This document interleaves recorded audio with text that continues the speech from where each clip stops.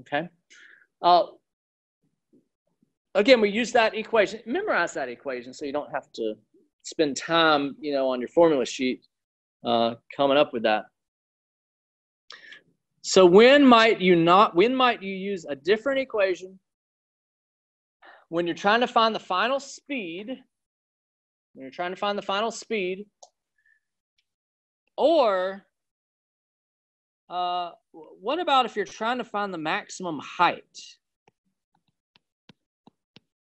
What if you're trying to find the maximum height? We kind of mentioned this at maximum height. So maybe we're going from A to B. I want to find out what's that maximum height from A to B. I'd probably use let's think about what equation we might use. We need an equation.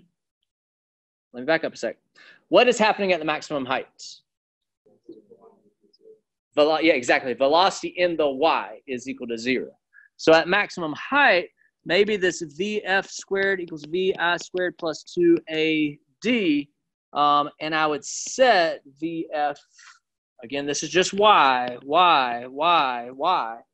I'd set VF to be 0. And if I know acceleration due to gravity, got to know the initial velocity and kind of what angle you could find that distance d. So maybe that's the scenario. But 9 times out of 10, we're using this third constant acceleration equation. Let's go back